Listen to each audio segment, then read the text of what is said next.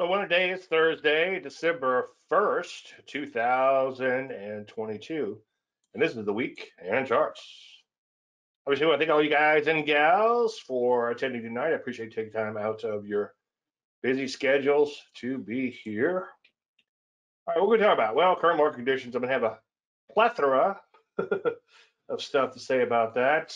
Your favorite stock picks, maybe crypto. I don't think there's going to be crypto, but I do want to take a look at Bitcoin at least, and maybe Ethereum and a couple others. Obviously, questions on trading. And right as I'm getting ready to go live, I was thinking a good title for tonight might be Real World Trading. Stuff you need to know when you actually trade. I did a show for Trading Simplified earlier this week. Actually, it was published yesterday. And it's kind of based on bridging the gap between the theory and the practice. We read all these books about trading and all this stuff sounds kind of gee whiz, but how do you actually implement it? And that's going to be kind of my new ongoing quest to do some of those things. Bear market 2022, how are we faring? I want to do a brief update there, especially when it comes to discretion. And got several questions, and I want to follow up on one or two questions. Different strategies for different time frames. How do you know when the trend ends? Plus a few more. You guys were kind enough to ask some questions at Facebook today, and I appreciate that. It makes my job a lot easier, believe me.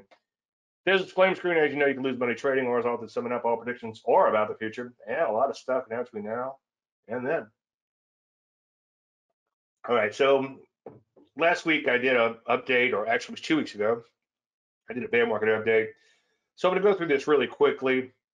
And as of 2 weeks ago, and the reason I didn't change this slide was just so that the numbers are more relative based on where we were a couple of weeks ago when I did the timestamps or the mark to markets. But the market was down 17% for the year. And I think a more important number, and I'm going to go through this kind of quickly. You can go watch the older version if you want the longer version. But anyway, I think a more important number is the fact that we were down nearly 27% for the year not that long ago. So that means that anything you were holding on to got whacked likely a lot harder than 27%. And if you're buying and holding, you should really have horrible performance based on those numbers, unless you got really, really, really lucky. So I think that's a more important number to pay attention to. So like I said last week, the results that I'm talking about come straight from a trading service, and they're based on mechanically following the recommendations. Discretion could help, and then I didn't realize there was a decent discretion one last week, and I forget who pointed it out. It might have been John, and I thank him for that. And or 2 weeks ago, when I did this, I didn't see a whole lot of little discretions, and then somebody pointed out SST, which really took off. And so I'll talk about that, but that's one of the reasons that I don't publish official results. One, it keeps me out of a lot of trouble because it's all for hypothetical purposes only. And then a little discretion makes a big deal. And also, I don't like the service to be viewed just as a tip sheet. I like it to be seen as something a lot more than that. Something where you can get some ancillary ideas and a little color commentary in the market, and so on and so forth, and maybe actually learn a little bit about trading in the process and get to see it unfold in real time. So this is what things look like last week, and this is the spreadsheet from the beginning of the year, or actually on December 31st. And one of the things that comes with the territories, it just flat out sucks, but I've heard many trend traders talk about it, and Dennis specifically, Richard Dennis, he was okay with the turtles when they would have large open profit drawdowns. He felt a little bit more differently with just flat out losses, especially if they blew past a stop and they haven't gotten out. But it happens, spelled a silent SH. Coming into the year, we had APG and we ended up losing 26.35 of that 67.45 you see there, plus the 960 on a swing trade. Now, ARLP actually worked out okay, and this is why we don't bail out when things get a little iffy. And I know some of you guys do, and that's fine. And trading all boils down, as I preach, to making decisions and living with them. And if that's a decision that you made and you're willing to live with it, then that's fine. And like I said earlier today in Facebook, it's hard to hold on to these stocks for these longer term trends, but that's where the real money is. And we were up 109% or 110% coming into the year on APG, and that obviously drew down quite a bit before we stopped out, but still a decent trade overall. And then I forget exactly where we were with ARLP, but I think it's 400% or something like that, and we were up 150 here. So that makes a huge difference. And this is on a hypothetical 100K portfolio. And I do try to mimic these trades best I can to show you actual fills and what I did and discretion and so forth. But I'll show you that too. Now, here are the positions mechanically on a closed basis. And then here are the dividends that we accumulated through ARLP this year, which is shocking. I never owned a stock in my life that had dividends like that. Maybe I get a penny or two here and there.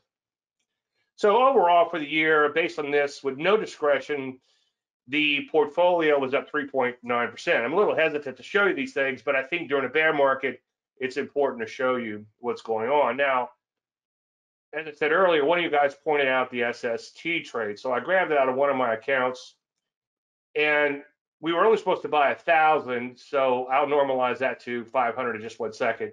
So that was my entry, and this is where I ended up getting out on the IPT. So what I did was, instead of just taking the IPT, I let the stock run a little bit, and then those are those trades there. Now, I did do a lot of option trading, and I don't want to get into that too much, but if I could go in and if I get a chance, I'll go in and do the forensics and try to explain to you what I was doing. If memory serves, I was doing something like, okay, let me cash out of the stock and buy 5 options. And when a stock is up a whole bunch, okay, I mean, we got in at 16 and it was at 27. So that's like 10 points in a couple of days, or 1 day actually. Then you really can't look that gift horse in the mouth, but you also don't want to lose your position when it's doing so well. So in this particular case, I think if memory serves, I flipped out the 500 shares. I might have trailed the stop intraday, and at one point said, okay, that's enough. And I think I bought those options a little early, like before I flipped out the position to keep my 500 shares on. But anyway, we're not going to count the options. We're just going to assume that I flipped out the rest of them. And if you add all that up, that comes to 44.03 per 500 shares. Okay, so it was 8,000 in profits here. And you'll notice for all the SST trading, and some of this might be a little S&G over here. I have to look at it when I get a chance, but it was over 10 grand, but that's on 1,000 shares. And just looking at the shares themselves, again, it was 88.06, real trades, real dollars. And then this is what the service did, 25.63. So if we do the math on that, $4,400 on those 500 shares, and I'm not including the options again, even though it was another 13.71. I'm not going to bother with that, but you could probably add in another percent or so for that. But anyway, it comes to 1840. So if we go back to our spreadsheet and we add that 1840 in, then you could see with just a little bit of discretion, that 1 or 2 days discretion, it could greatly improve performance. Now we're at about 5.7% with just that little bit of discretion. And again, I'm not going to go pick it apart and go to try to find another K or 2 here and there by using a little discretion to make the numbers look a little better. I just want to kind of show you that, yes, you can improve the numbers quite a bit by applying a little bit of discretion. And discretion is no huge mystery. I teach it all the time. You get a big windfall like that overnight, you ride it up intraday and try to squeeze out a few more points out of the position.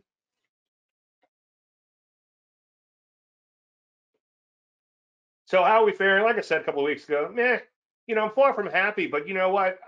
The more I think about it, the happier I am that I'm able to put some positive numbers on the board, especially when I keep looking back and see that, and I see that the market was down over 27%.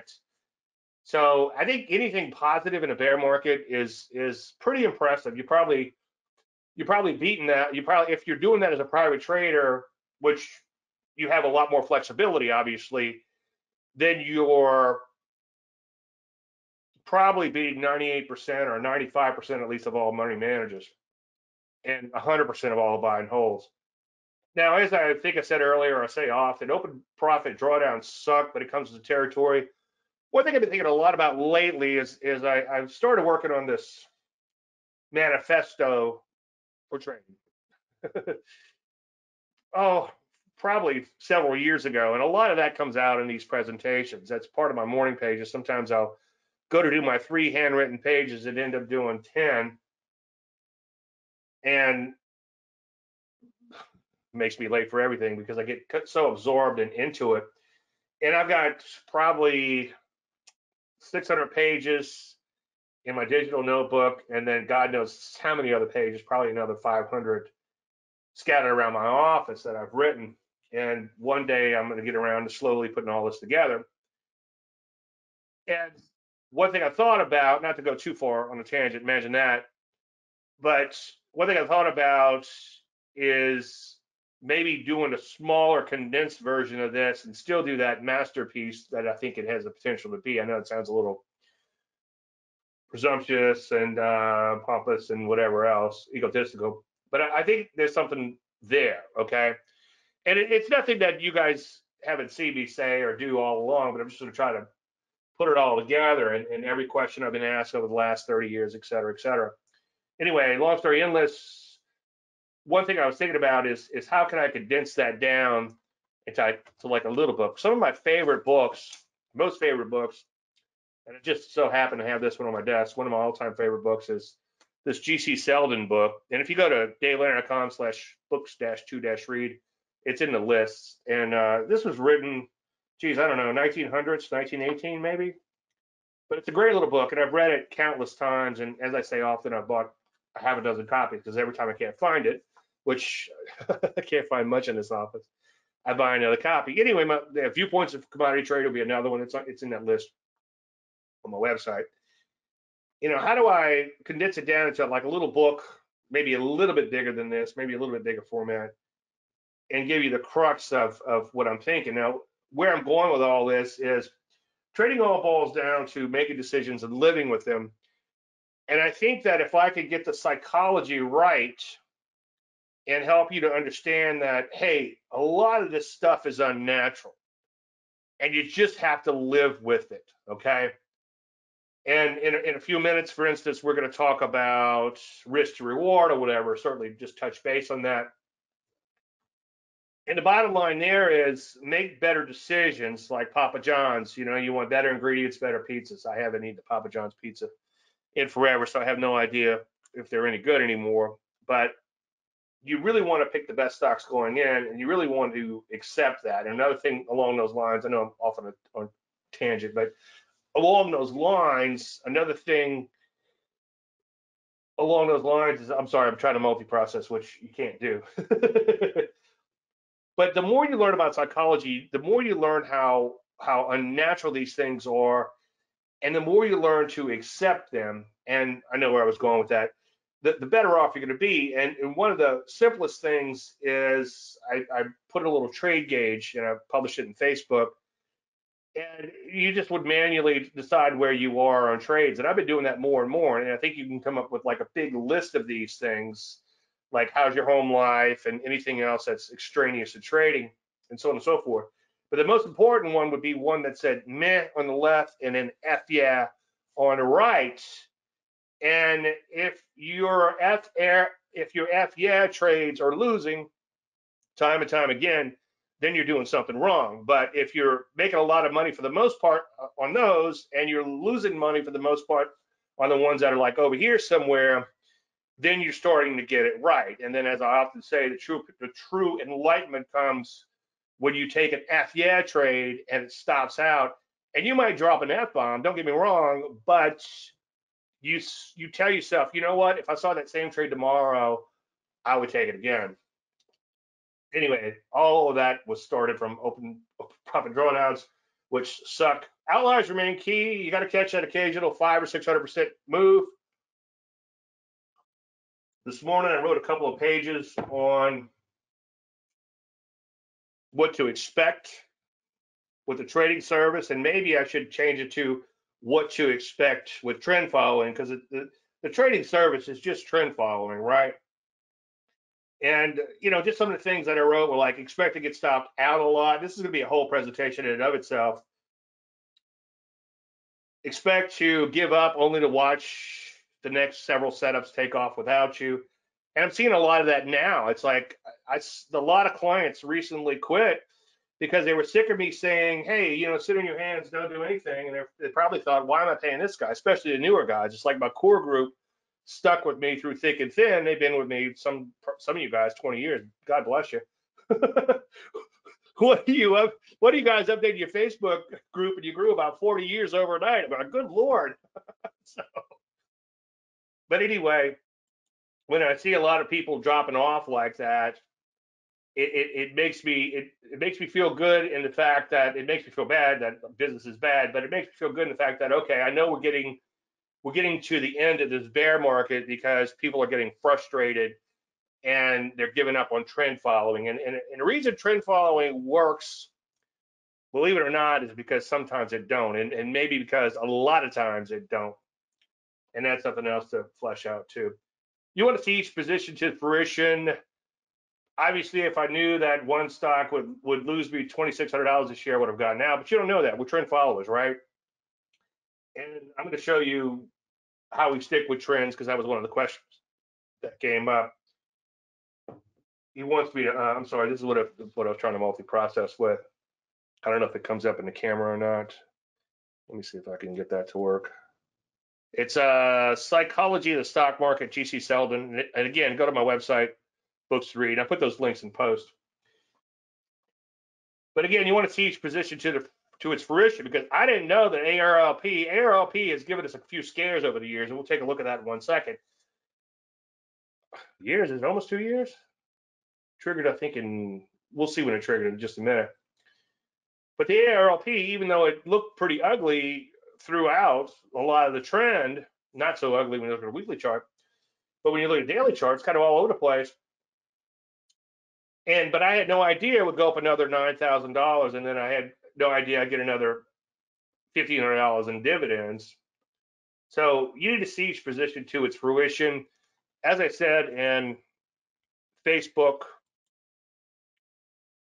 earlier today, it implied that when I take a stock from the service, my job is kind of easy because all I have to do is follow my own plan. So 6 months from now, and hopefully 6 years from now, and something like ARLP, I could pull up and say, see, I just followed along, just like I said, and I didn't get stopped out yet, and I'm still in it. My own trading, sometimes I'm not so good. I get a little too caught up in all that psychology that I'm always preaching about being wary of. But for anything I recommend, I do exactly what I say I'm going to do, with the exception of applying a little discretion, which costs me a little money now and then. But for the most part, every now and then, I'm able to squeeze out some extra money, like you saw earlier. Now, discretion wasn't huge, although that SST was pretty good, but there were a few things that helped over the years. All right, let's shift gears. Thank you, John. ARLP was triggered on January 6, 2021.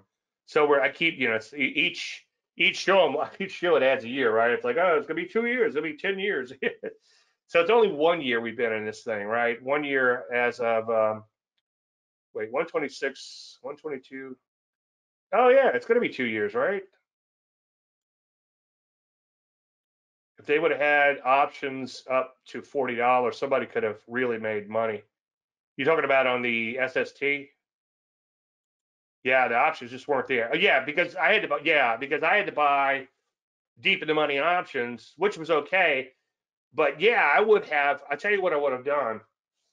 And what would the world be without hypothetical questions? But what I would have done was, when you're up so big like that, you don't know when, but you're going to get slammed, okay?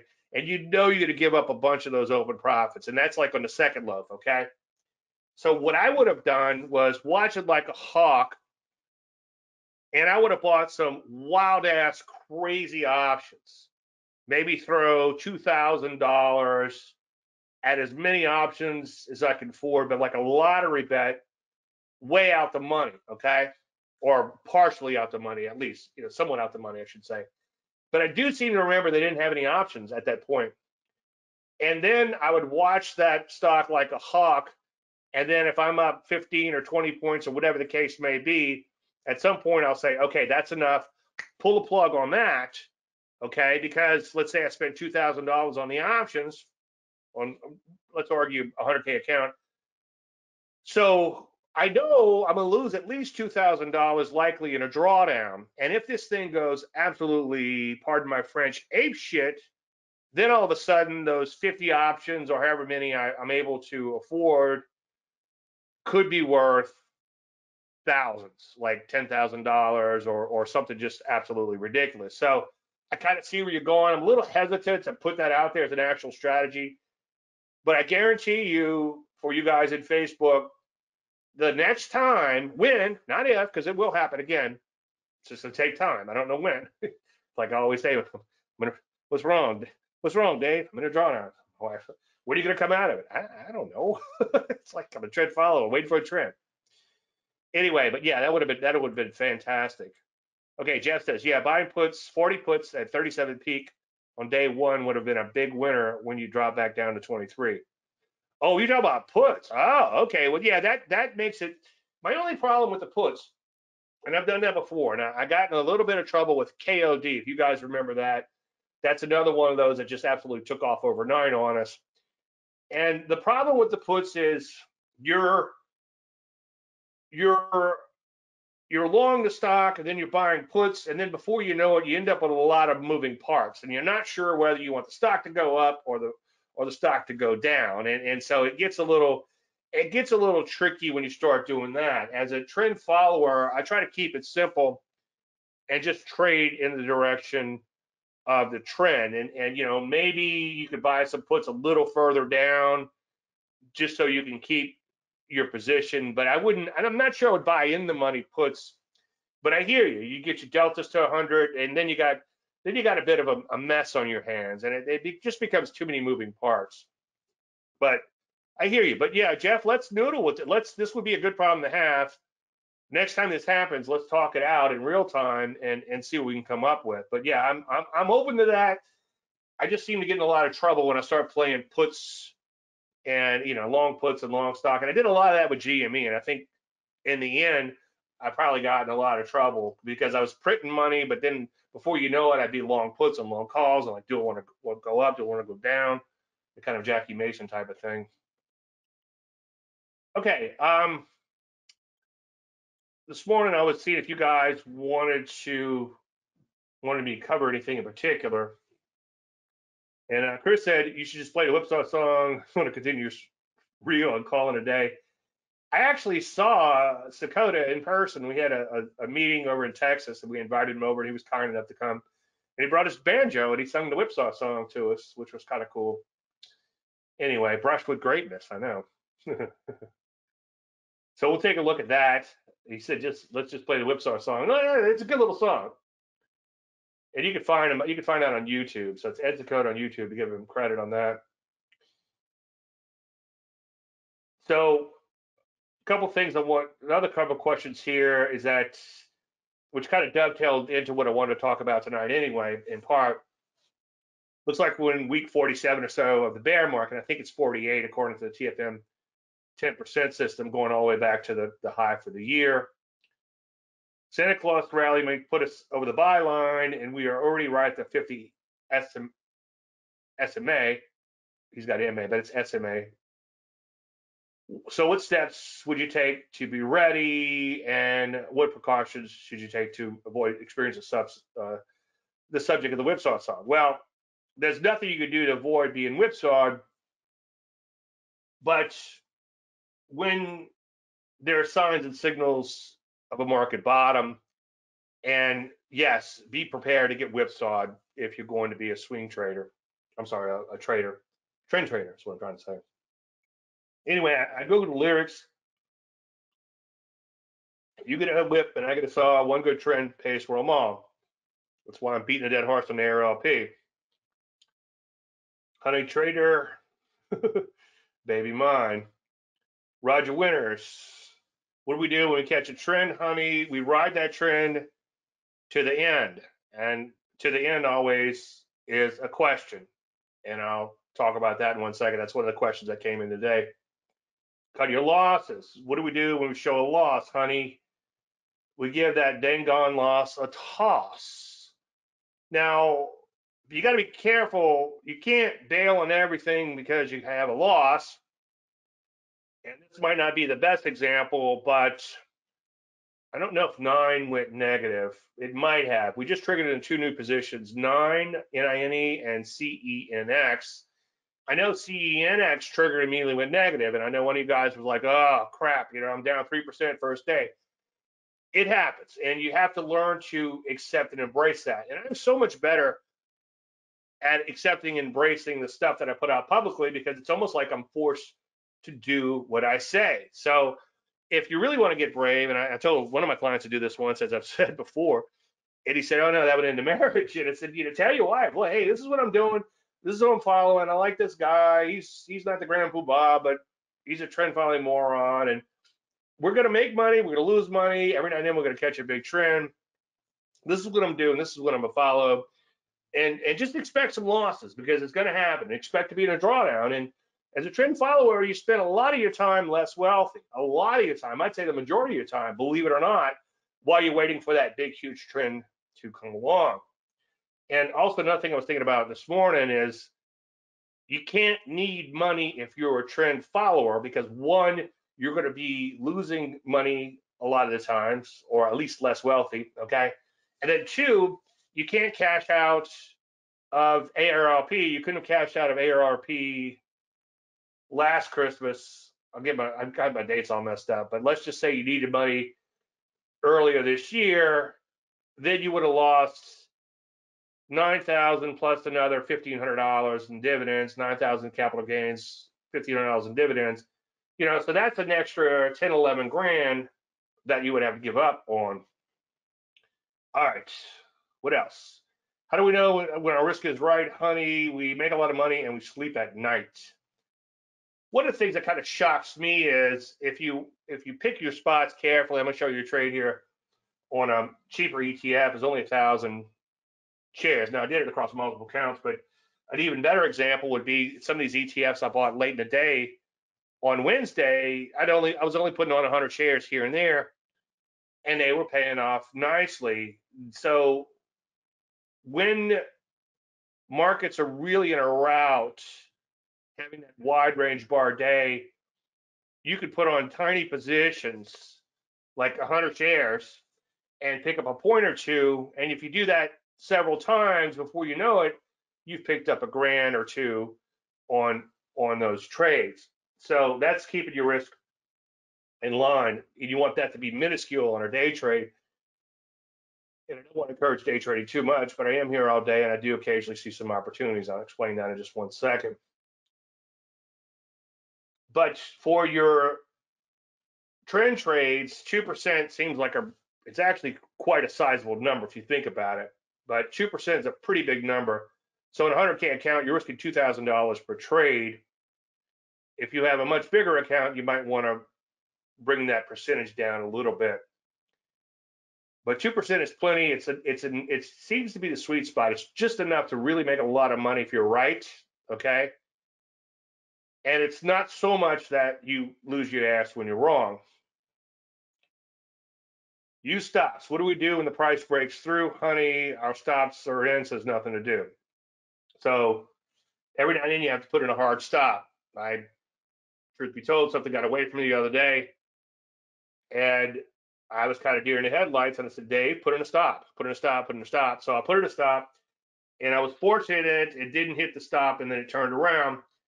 But that's bad behavior, and I got rewarded for bad behavior, but I recognize it was bad behavior. But the point is, if you're in a position that's going against you and you need to be out, number one, either exit at the market, or number two, just put in a hard stop a little bit further away and then walk away. What do we do when a drawdown comes, honey? What do we do when it gets real big, babe? What do we do when it's even bigger? We stick to the plan and pull the trigger. So I'm not exactly sure what he's saying there, other than I think that you're to drawdown and the next opportunity comes along. And believe me, it's tough. You know, like the intraday stuff, I hit a drawdown on that, and it's hard for me to take another trade. And then sometimes I'll go in a really, really tiny size just to kind of ease back in. But with the trend stuff, I have to go in with a full 2% position because I'm following the system. So I kind of get, now that I talk it out, I kind of get where he's coming from there. Ignore news. I ignore all news. What do we do with a hot news flash? Honey, we stash that flash right in the trash. Okay. All right. Lots of questions and thoughts coming in. Thank you, guys. Keep them coming. Keep them coming. The options were not as good as they could have been because they did not have options as high. Yeah, that's the problem. It was something like that. Now, if it was if the stock had been at that level before, then they probably would have options there. But yeah, I hear you. Now, one thing I was thinking about, because the TFM system is starting to catch up to the market, and I'll walk you through that in 1 second. Now, you can't time off time, and I know some people have tried. And whenever I see these esoteric and arcane things, I think to myself, they're not actual traders. You can't say I'm going to use some kind of time prediction and it's going to stop on this date or whatever. I mean, you can if you predict early and often, and then you go, yeah, you see, I got it right. It's like kind of reminds me like of the Bitcoin naysayers. You know, Bitcoin 900, it's BS. You know, 1,000, it's BS. 2,000, it's BS. You know, it's BS all the way up to 60,000, and then now it's down to, what is it now, 20,000 or so. We'll take a look at it. You know, they're like, you see, I told you I was right on that crypto. I'm like, it went from 25 cents to $60,000. It's like you could have made money on that, and you have to be, what's the word, agnostic or ambivalent, or you just have to not care. It kind of reminds me of what Larry Williams says. You just, in order to be a good trader, you just have to not care. You have to be clinically dispassionate, and you can't confuse the issue with facts. Yeah, Bitcoin's probably total bullshit. Who cares? Okay, the shit coins certainly are, but I made a lot of money in shit coins. Lost a lot of money too, but that's a different story. But if you follow the trend, you should be okay. Anyway, lower in the bear markets, the closer you are to, again, that's kind of a stupid thing to say, but it'll make a little sense in a minute. And if you go and study bear markets historically, you'll see how eventually they do bottom out and we get back to a bull market. 27% as far as price is concerned, it's more than enough to qualify as a bear market.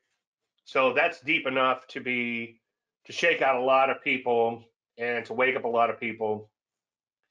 And maybe if the market starts going back up, the people who feel like they need to buy low might start rushing in. So there's a lot of psychology of a market going down that far. It doesn't mean that it can't keep going down. What was the NASDAQ was down 50%, and then it dropped another 50%, I think, in 2000. That was a pretty amazing thing to see. Now, the more it drops, the lower the bias signals will be to get you back in, and that's what somebody was alluding to, and I'll walk you through that in just a second. Now, one thing I found kind of interesting, and I did a little research here this morning, and it's always dangerous when you're doing something like, oh, well, it's been trending so long, it's due to end. And I didn't really find anything definitive, but I was looking at what happens when you're down 150 days below, highs below the 50-day, I'm sorry, the 200-day moving average. So here's the Landry light, which counts the number of bars. So as of yesterday, we were 153 bars, if memory serves, of downside Landry light. This little kiss didn't quite touch it, although if my moving average is a little skinnier, you could see a little daylight in there, or as we now call it, Landry light. Anyway, so after markets been going down for a long time, maybe it's time for it to bottom out. Now, you can't just time directly off of this.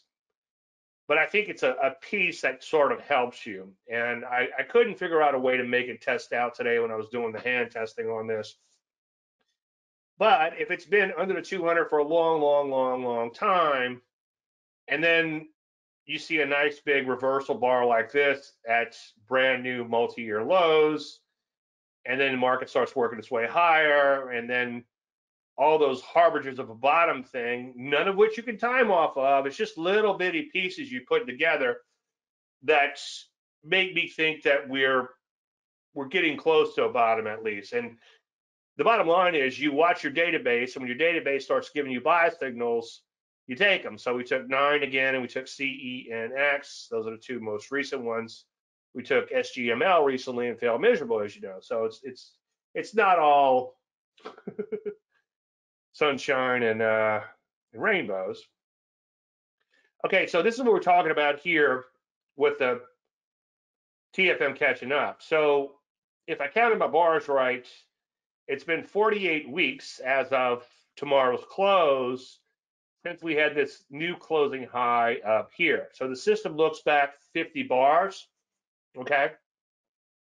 And you can see the number right here, percent of close, 50 bars, and we're going to do 90%. So this is the 10% below that 50 bars. Now, you can see the moving average is headed lower because what's happening is you're adding in lower prices and dropping off higher prices. So that average is moving down. That's the drop-off effect, right?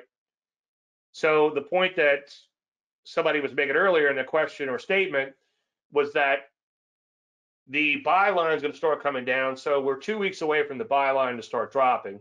So it's going to start to kind of zigzag down. So 3 weeks from now, it's going to use this close. So it's going to drop by that amount, then this close. And then I think it might be this close will be the next one, the next lowest one. So that buy line, the 10% lines will start to drop. And the buy signals are two lows above the 50 simple moving average and also a close above the buy line or a close within 10% of the 50-week closing high. This was actually a buy signal here. I didn't notice it because my moving average lines were so thick. And somebody was complaining because I didn't talk about it, and they took it, and it's like, well, it happens, okay? It's a whipsaw. But if you look at what happens when you exit from here down to here, that's a pretty serious drop, especially if you go all the way there. So that would have, yeah, you lost about 4% on that signal, but it stopped you from losing another 20% or so. Plus, maybe the next signal will take off. Look at how long this thing stayed long, okay? So that was a huge run in there, and I'll put the spreadsheet up next week. I try to only put one spreadsheet a week. The number of views goes down exponentially or geometrically based on the number of spreadsheets. But anyway, so this is a start to catch up with price. Now, somebody was saying, one of the famous traders out there talked about make your reward to risk 5 to 1. Now, I don't know his system, so I don't know what he's doing. I don't want to pick that apart. But the point I was trying to make is that that's kind of a general statement. Obviously, you want your winners to be bigger than your losers, right? But my point is that if you're risking 1x and taking profits at 5x, you're 5 times more likely to get stopped out. So if the math is right, there's an 80% chance you're going to lose money just based on the statistics alone. Now, maybe your stock picking, as I alluded to earlier, can improve upon that, but it just seems like the odds are really stacked against you. I believe in potentially unlimited gains, and I think you're going to need those unlimited gains occasionally, especially when you go through a bear market like we're going through now, to keep you afloat and actually maybe help you make a little money.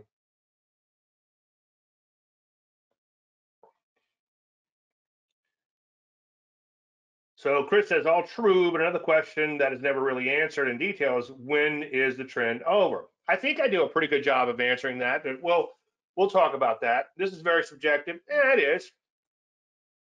The longer your time frame is, though, the deeper that end of the trend will be. And I'll flesh that out in just 1 second.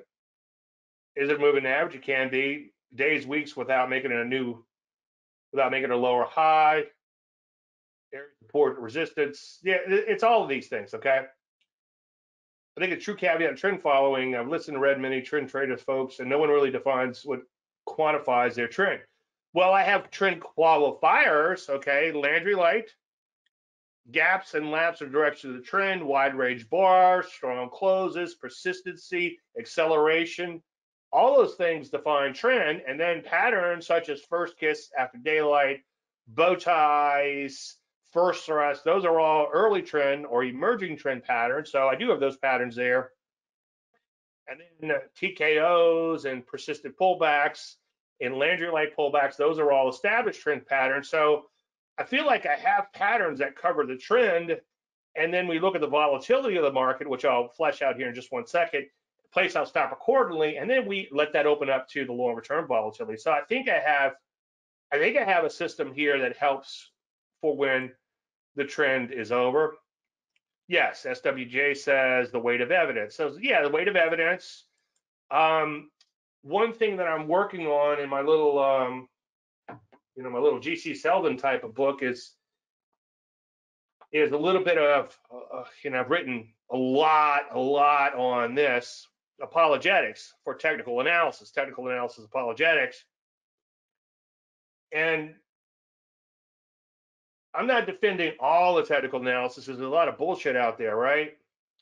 All these arcane things and rule of square nines and stupid stuff. Okay, it doesn't work. I guarantee you it doesn't work, and I'd be willing to bet that. I'm not going to bet my hard-earned cash because, sure as I say that, somebody's going to show me it works, and then I'll give up my money and then it'll stop working. But I do know some very, very, very smart people threw millions of dollars at, I believe it was Elliott Wave, and people way smarter than I'll ever be, and they decided, no, it doesn't work. They were like Osman. They were like, yeah, nah. Okay, we'll come back to this question here. Let me go ahead and bang it out real quick because I've got a couple charts I want to get to. So recently you rate stops in some picks into service, C and X and 9 probably. I thought all the trade courses you only discuss managing stops after the IPT is hit. Now that's a little confusing because when the IPT is hit, initial profit target, let's say you're looking for 4 points on a trade. If that stock goes up and hits that IPT, even if it's on day one, that would be great, right?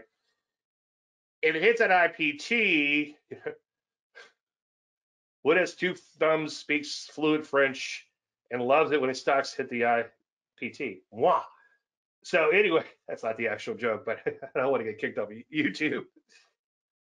Anyway, when it hits the IPT, you immediately bring that stop up to break even. So that's one of the rules, okay? But if the stock's just kind of like doing a little Price is Right, man, going up, you kind of trail that stop on a 1-for-1 basis. Although in more recent years, I've been a little bit more lax and not going quite 1-to-1 with that and let that stop open up a little bit. Now, this will make a lot more sense over time. I mean, in a few minutes, I should say. And then the other thing is, if something makes a small move, you play keep the change. Something goes up a few cents, don't worry about it. Okay, don't move your stop, no matter where your stop is. In other words, no matter where you are vis-a-vis the initial profit target. Now, if something makes like a 3-point move, maybe you just bump your stop up 2 points as you're letting that stop widen out for that longer term trade. And that's going to make more sense when I pull the chart. So this is straight from Trading Full Circle.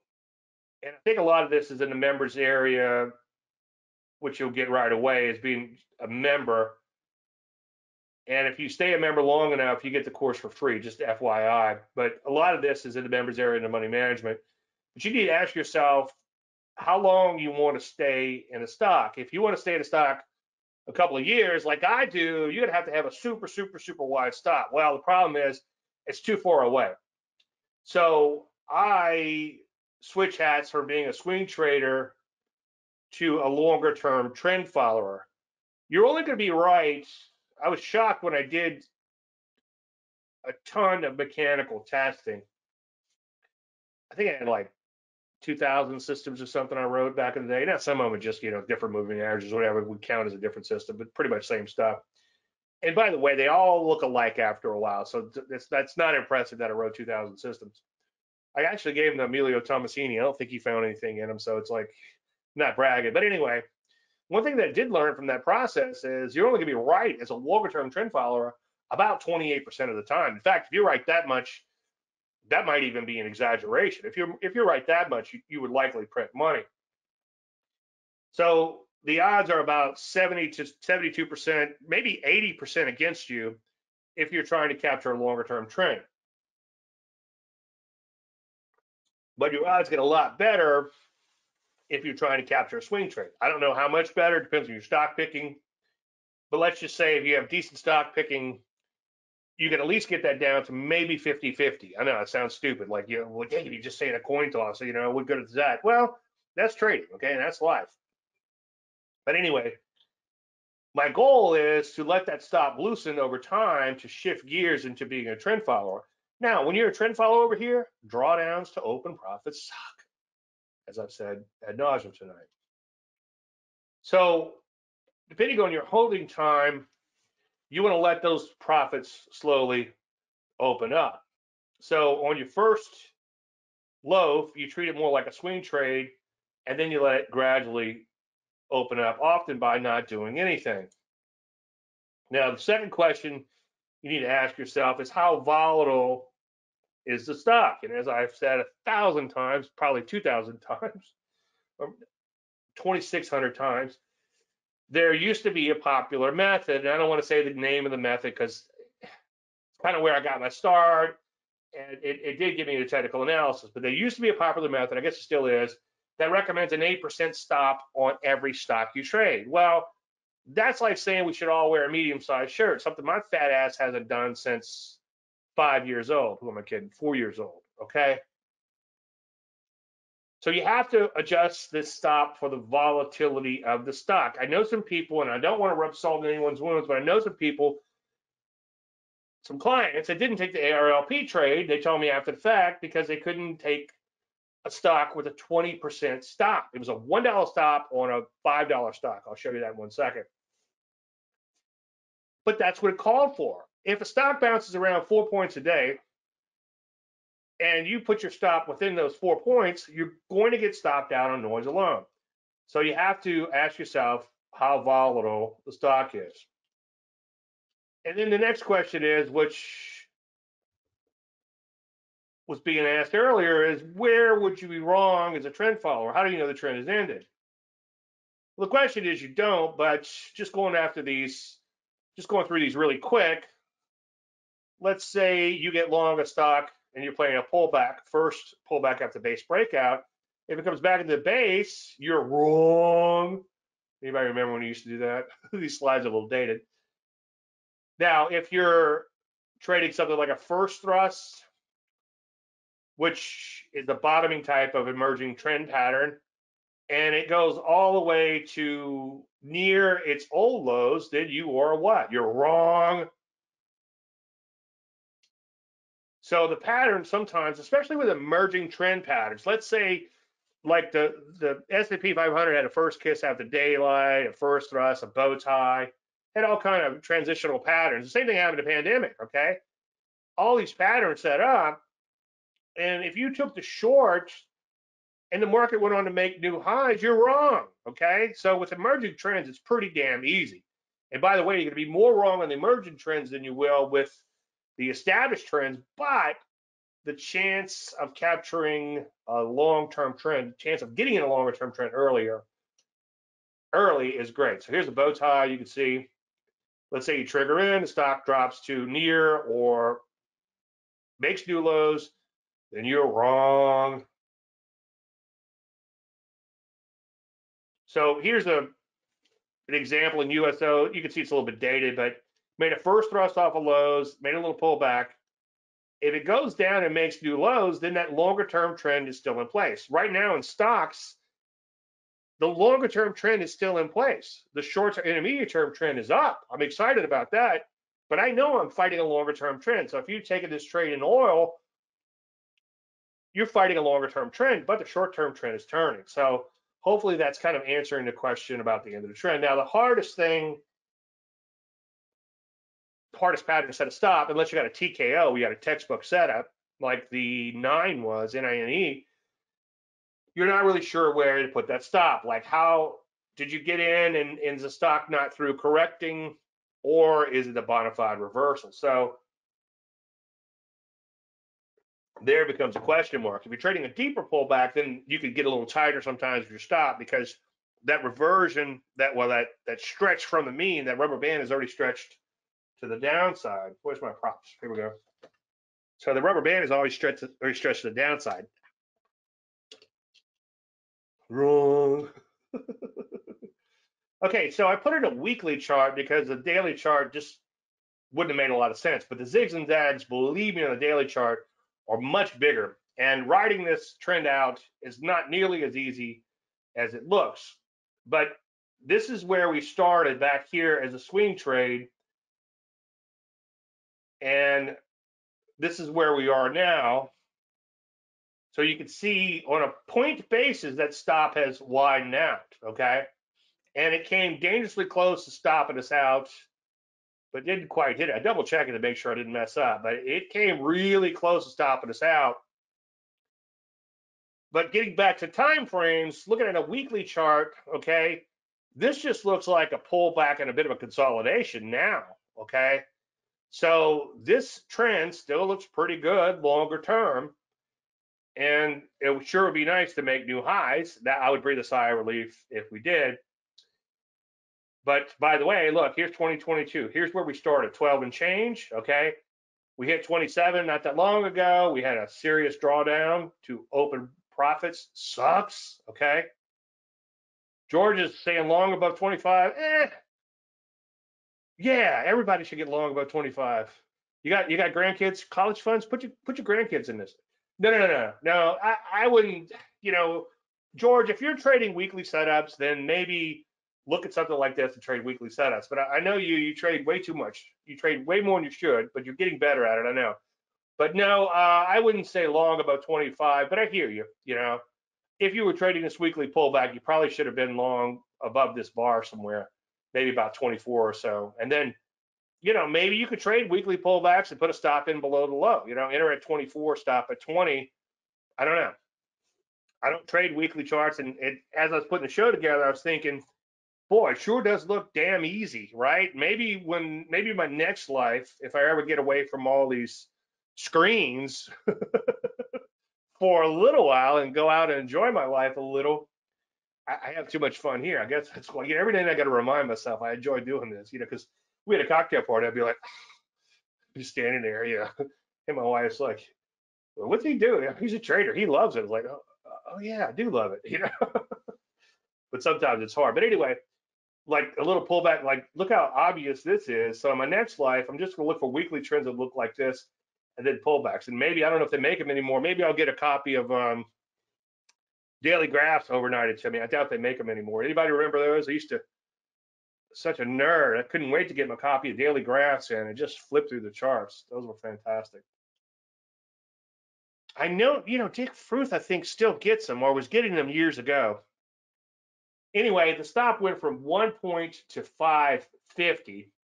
And as I said earlier, somebody didn't trade it, and hopefully it's not too many people. I know it's more than one. But they didn't trade it because they couldn't trade with a 20% stop. Now, keep in mind, we're bringing our share size way down. We only bought 2,000 shares of this, okay? And it was less than $5 a share. So just round numbers, we put, what's that, $10,000 margin up for this trade, which, you're buying, let's say you're buying 400 shares of a $50 stock. What would that be? Like $20,000 in margin, right? So it was only 10,000, which isn't a huge, it's substantial. Don't get me wrong, but that isn't a huge amount of money to put down for margin, not for your stop. The stop was $2,000, and then your margin was only 10. So I'm totally okay with putting the stop where it should be and just bringing my share size down. People just have a hard time with big numbers when it comes to percentages. Like, oh, I can't be that wrong. Well, that's what it calls for. Okay, 20% in this stock is back here is a blip. You know, here's 5 and here's 4. Okay, so here's a 20% move. Look at this, here to there. Look at that move. It's huge. Little tiny Elvis coming out, right? That's a 20% move. That's a 20% move, or maybe a 18% move. But you get the idea. Now, the question like I asked a few weeks ago, and I've been slowly kind of answering it on and off for a few weeks, is do you have different strategies for different time frames? Well, I'm kind of hesitant to show you this day trading stuff because I don't want to make it look easier than it is. It's hard. Um, I don't stress out a lot about my core methodology. I've grown to accept it and embrace it. But if I start watching the screen all day, you know, as I've been saying for a few weeks, my arms going numb from a pinched nerve or something from tensing up watching screens too much. Okay, watching the intraday zigs and zags. In fact, I actually keep up in my charts from a 5-minute chart to a 15-minute chart, and now I'm at a 30-minute chart. You know, so I'm not watching the zigs and zags too much. But there are a few things that I do pay attention to, and if we take a look at the SOX L yesterday, LabVIEW worked out okay. ARC and Fang Yu, and I think Beto actually worked out okay too. Well, Beto wasn't that impressive, but there were quite a few of these long ETFs that did well. So for an intraday chart, a lot of times you can't sit around and wait for all the trend following moron stuff like the bow ties and all these other patterns on a trade. You trade it more like a breakout trader will, but hopefully you wait for breakouts and you make sure the trend you make sure it looks like a really solid breakout because breakouts often fail, as you probably know. So in this case, there are the trades. I'll walk you through it, and I did this across multiple accounts. So I'm not betting the farm on this stuff. I think my stop was 40 cents, but even still, that's $400 at risk. I mean, you lose $400 a day, that's 100 grand a year. Don't forget that, right? So anyway, in this case, it sold off in the morning, and I tried not to get too caught up in it. And on a 30-minute chart, it doesn't look as big as it does on this chart. And it just chopped around, chopped around, chopped around. So I knew my fake out was to the downside, and the play would be if it took out the high of the day.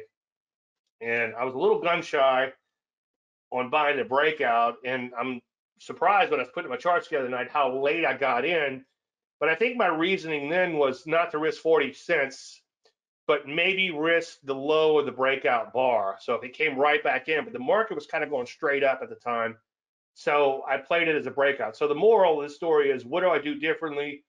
I'm more willing to play a breakout intraday than I would never say never, but in general, I don't play breakouts unless you count something like buy at B and IPOs as a breakout. That's the closest thing to a breakout pattern that it actually trade on daily chart. You're going to fail miserably trading breakouts, but every now and then you'll catch one. I know some traders that do trade breakouts on daily charts, and they're wrong 90% of the time, but every now and then they catch that nice big trend. It used to be a lot easier to trade breakouts. That's what the turtles did. Okay, they bought 28 highs, right? And Don Chan type of stuff. But you can't do that anymore because everybody's got a computer on a desk. Anyway, once it got moving, I figured 40 cents would be a good IPT and a good trailing stop. So I unloaded half there, and then I sold the rest market on close. And so that netted me 776 for the day, better than a poke in the eye. That didn't come along every day, though.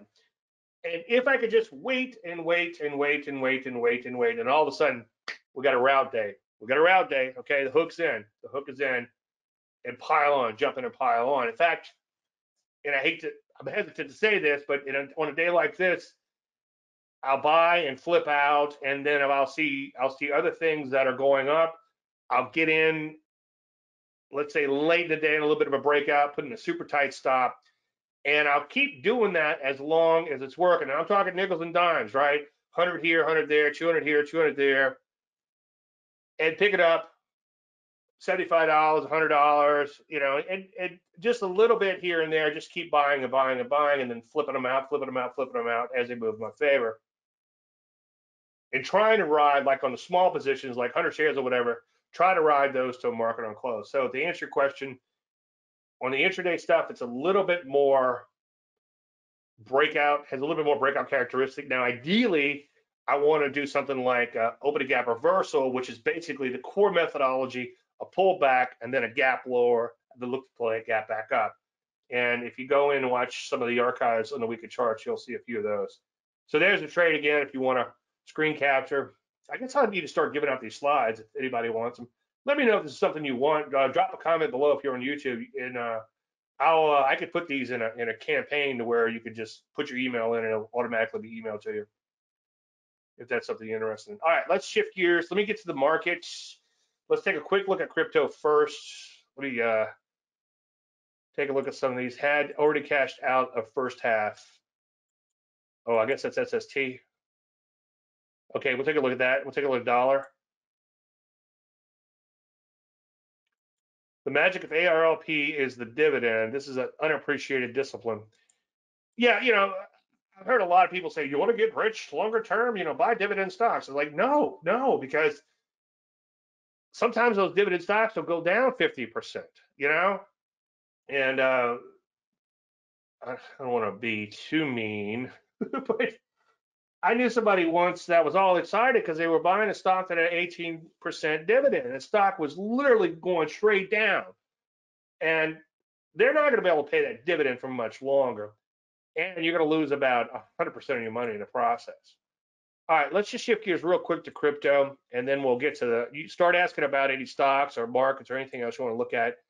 And then let me know if there's anything crypto you want to do. Let me see if I can get my screen working here. Okay, here's crypto.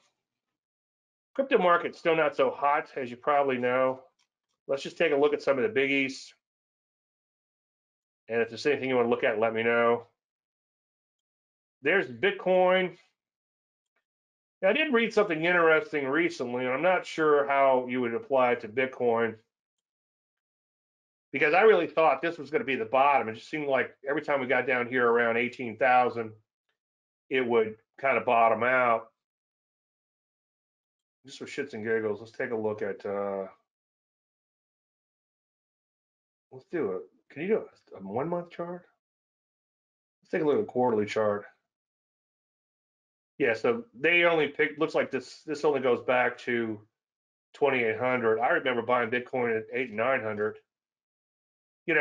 Bitcoin is bullshit. Well, I went from 25 cents to $64,000. So you're right. You're right. It's total bullshit. Look at it. It's $17,000. You win. You win.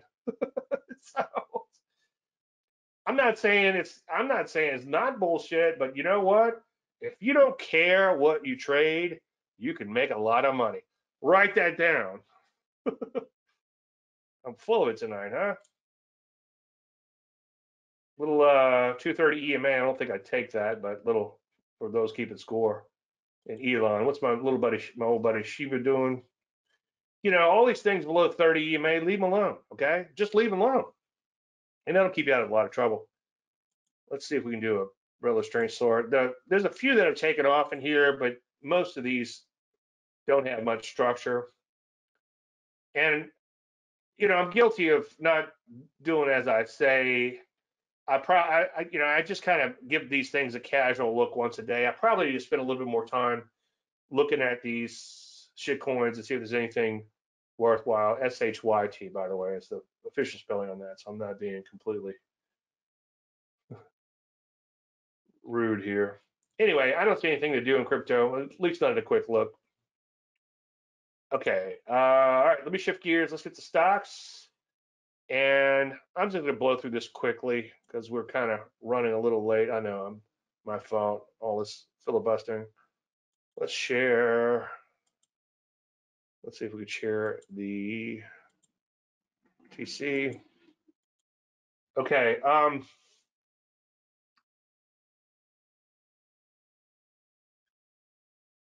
take a look at the P's. Okay, this is what I was saying ad nauseum, right? Longer term downtrend. I'm not a huge fan of trend lines, but connect the highs. It's kind of cool, right? You know, we're right at the bumping up against the long term trend line. Lo and behold, look at the 200-day moving averages, right at that peak, and then 200-day is right around that, close enough for government work. You're going to find a lot of technicals come together at the same spot, which is kind of a cool thing. I know you want to party with me. So what's the trend? Well, shorter term, it's up, right? Okay, let's take a look at the bow ties.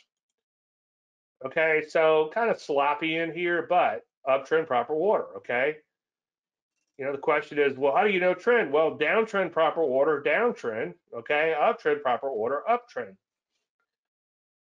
That's a good start, right? And so far, now it's all over the place, but so far we're working our way higher in here. And let me just go back to the P's just for a second. Let's take a look at the weekly, okay? So you can see weekly proper order hasn't changed yet, but it's going to happen fairly soon. So weekly proper order, downtrend, weekly proper order, uptrend. Look at this. Look at this bow tie back here, okay?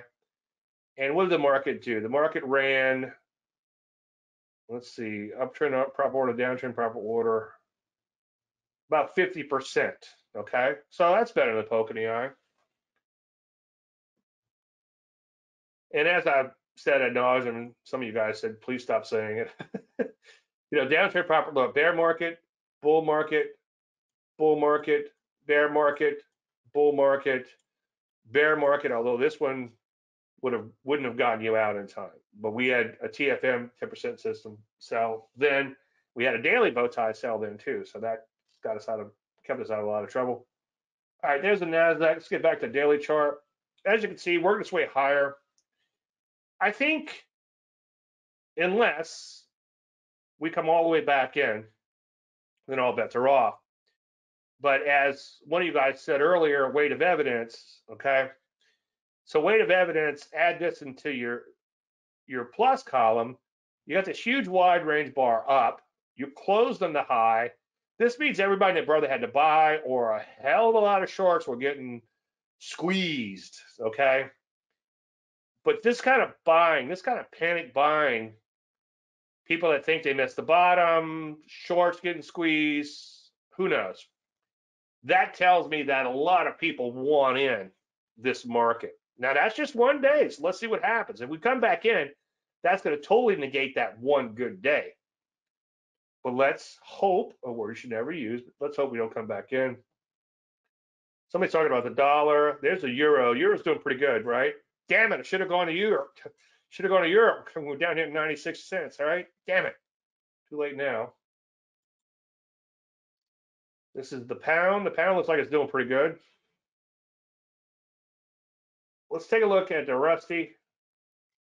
Rusty still has a big fat bottom in place, big fat double bottom. And bow tie, uptrend, proper order. So far, so good. As I've been saying ad nauseum, I'd actually prefer kind of a gradual, somewhat choppy, not too choppy, but somewhat choppy uptrend, as opposed to a market that goes straight up. Because a market goes straight up, like right now, there's no setups, okay? Virtually no setups. We got one for tomorrow, and then we could probably have none if this market doesn't pull back soon, right? I don't want it to pull back. I want it to keep going up. But you're going to need to pull back to get on. So I don't want it to go straight up is the point I'm trying to make. I can make a lot more money on a market that kind of gradually bumps its way higher with a few little knockouts along the way, as opposed to one to go straight up. Because one to go straight up, you get in a few stocks or maybe two stocks, you know, they go straight up. You make okay money on those, but then there's nothing else to get into. Whereas if it kind of takes its time, you go in, you get a piece on one, then you go in and get a piece on another, you get sector rotation. It just works a lot better. It also helps me beat the pants off buying whole, which is one of my goals. Energy is a bit of a bummer lately. They're losing steam. They've been doing pretty good, obviously. They made all-time highs recently, but I'd like to see them just bust out and not look back. Gold caught on fire today. Look at that. Look at that. Look at that breakout. That's huge. Okay, so gold went straight up. Silver also went straight up.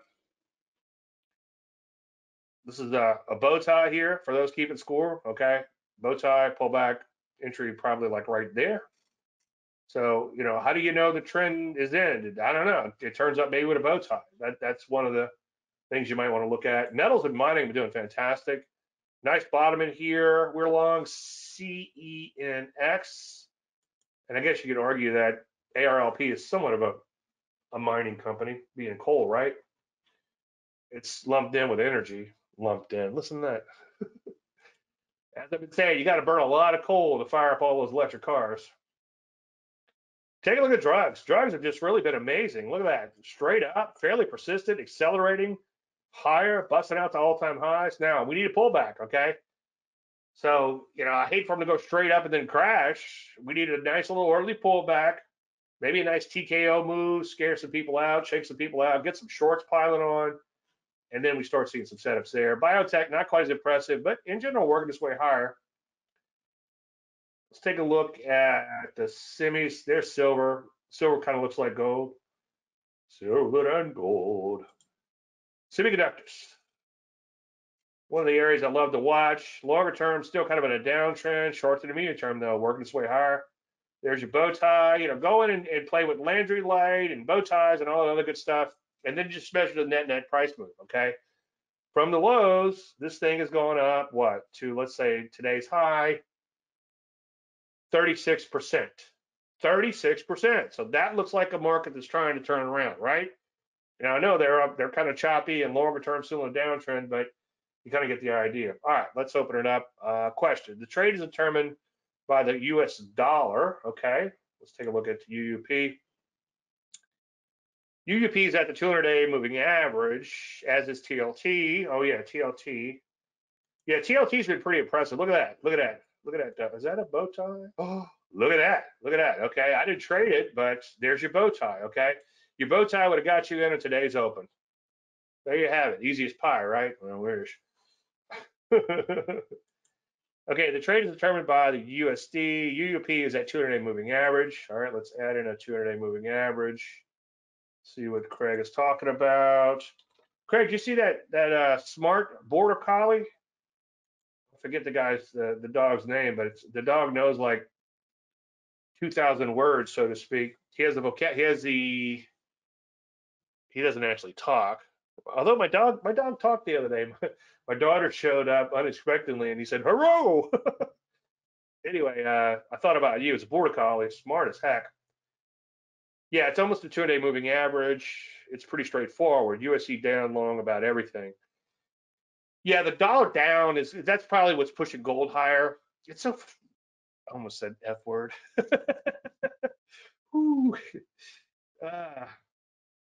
These fear mongers on the radio. It's so crazy. They're talking like why you should buy gold, and a lot of that reasoning is so flawed. But anyway, gold's going up now, so maybe I will buy gold. How's that? How about that? USD dollars long about everything. Yeah, so the dollar, as the dollar drops, it's going to push commodities higher, and that's an intermarket technical analysis relationship that usually works. I'm a little disappointed in my Bitcoin though. My Bitcoin is really not rallying like it should with the dollar weakening in here. And I'm also bummed out that Bitcoin is not a flight to safety type of market. All right, let's take a look at a couple of, let's see, we'll take a look at CAAS. Yeah, this looks good. In fact, China, yeah. Yeah, I'm glad you pointed this one out. I'm doing a presentation for China. They're going to probably fire me because I need to get busy and finish it up. And I've been looking for Chinese stocks to add to it. Volume's a little bit thin, but yeah, that's a nice little trend. I'd put that on your momentum list. There's nothing to do there though, George, until it sets up, obviously. But yeah. Oh, and a knockout, perfect. Yeah. That's a great candidate for a knockout. You got a base, a huge base. You got a nice breakout. See, here's your last TKO. Look at that. Although that's a little too crazy to probably actually trade, but this thing took off, and then here's your knockout move. It's a little exacerbated, but that's what a TKO looks like. So yeah, if you get a move that looks like that over here, by all means. that'd be a great trade. A little on the thin side though, so check your spread before going in. Being foreign, that spread might be a little wonky. All right, any more real quick? I know I'm a little bit over time, but Chaser's the dog. Yeah, Chaser's that's really cool. Chaser, that's right. Pretty impressive. It's got me looking at my dog thinking, maybe she's smart. Yeah, nah. I've been doing a lot of oxymate lately. All right, well, we're in pass. I want to thank everybody for watching and attending, I should say. Any unanswered questions, davidlandry.com, or let's just pick it up in Facebook for you guys that are in the Facebook group. If you want to join it, you need to become a member of davelandry.com. You have to be a gold member to be in Facebook. And if you're a service member, you get gold for free, FYI. I'll throw some links in post, and there'll be some links in the description below. Everybody have a great weekend. If we don't talk again, and all you guys here that are in Facebook, I'll see you tomorrow. Well done, as usual, Dave. Thank you very much. Oh, you're welcome, Sam. Thank you so much. Thank you, Jeff, Paul, George, and the rest of you guys and girls. Thank you so much. Again, everybody have a great weekend, and I'll see most of you guys and girls tomorrow on Facebook. Thank you so much.